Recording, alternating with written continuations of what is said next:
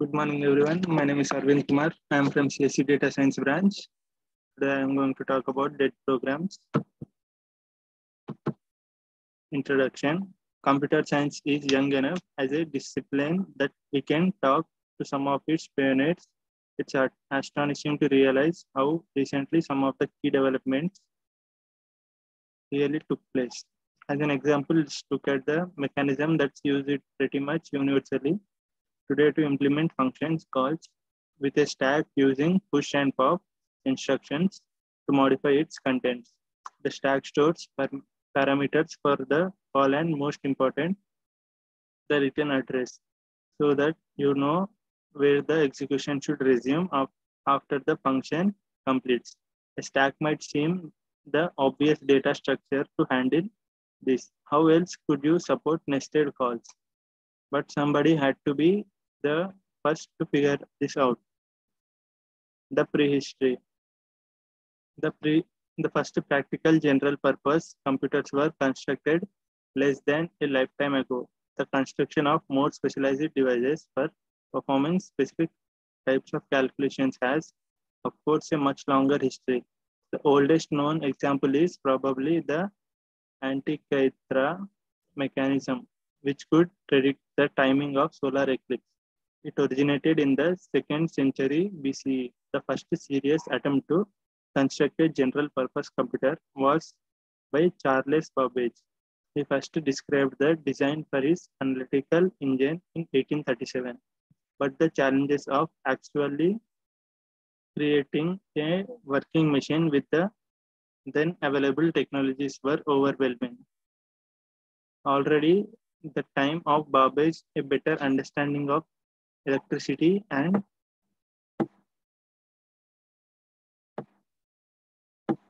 magnetism started emerging, especially after Hans Christian Ørsted discovered the link between the two in 1820. But these insights took another century to find their way in working computers. That development was clearly in the air in 1930s. When Alan Turing developed the theory of general-purpose computing machines, no working computers existed yet, but that soon changed. The first relay machines. In 1930s, in Germany, Konrad Zuse designed and built one of the first electromechanical computers. Around the same time in US, Bell Labs research George Stibitz built a series of computing devices using electromechanical relays. Relays were used in all telephone switches at the time, so they weren't hard to get. Similarly, vacuum tubes for amplifying signals were readily available in 1944. In the Netherlands, 18-year-old William van der Poel, about whom you will hear more shortly, also started designing relay computers. A few years later, as a student at Delft University, he submitted the design for the complete electromechanical computer to a contest. He had to settle for a honorable mention. A key step in development came in 1945 with the construction of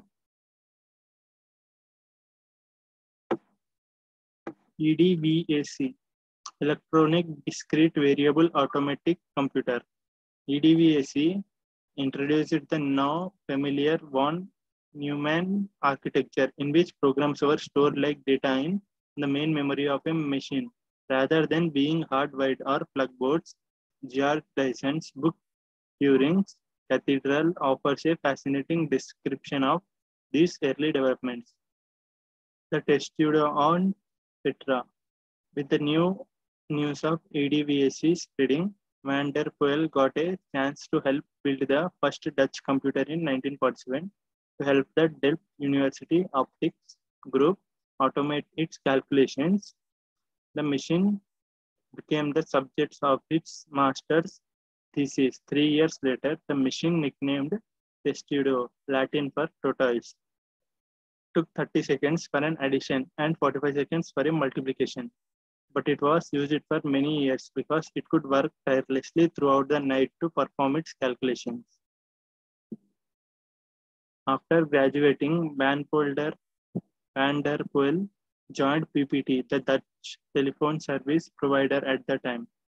which was, of course, an excellent place to get access to a large number of telephone relays.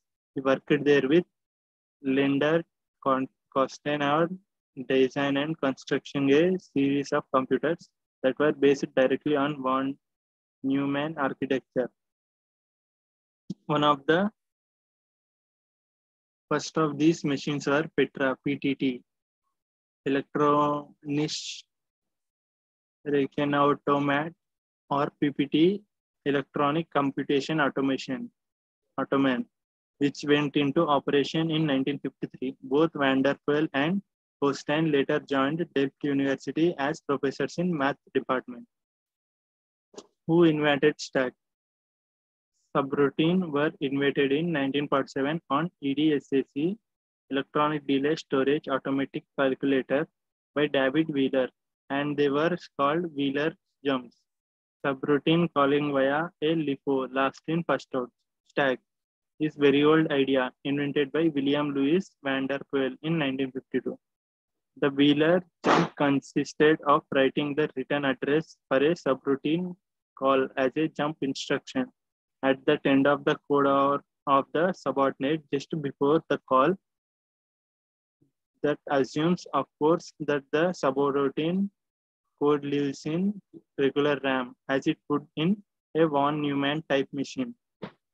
The idea is elegant but has at least two shortcomings. Besides that part about using self-modifying code, first, the Wheeler jump makes it impossible to use either direct or indirect resurrection for subroutine calls. This problem was likely considered less important at the time because no general consequence yet existed that recursive subroutine calls were even desirable.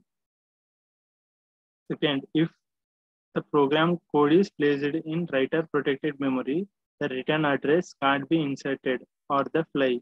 A way around this is to store the return address in some other designated place in writable memory.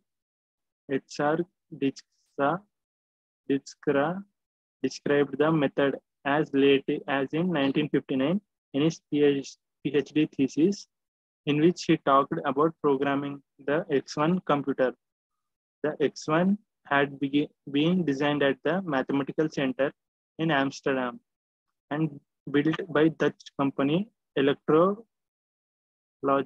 It reserved 8 places in writable memory for storing subroutine return addresses. But the program had to keep track of which one to use. Did programs. To overcome some of the flaws of Wheeler jump, van der Poel proposed implementing a push-down stack in writable memory for subroutine called per Petra, regular memory.